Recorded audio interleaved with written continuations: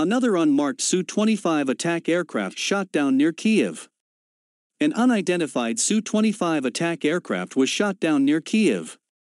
A few hours ago, wreckage of an unknown combat aircraft was discovered near the village of Makarov in the Kiev region.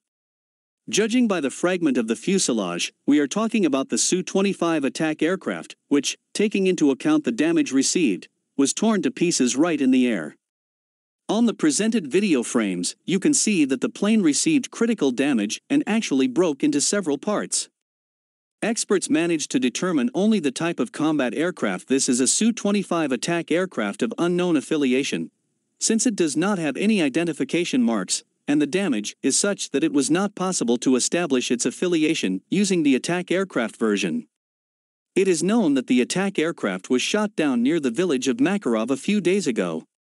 At the same time, any details of what happened remain unknown.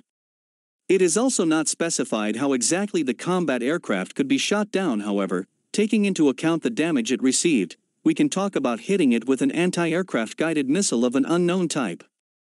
In Kiev, they have not yet commented on the information that the attack aircraft could turn out to be a combat aircraft of the Ukrainian Air Force. However, this combat vehicle is currently in service with several dozen countries.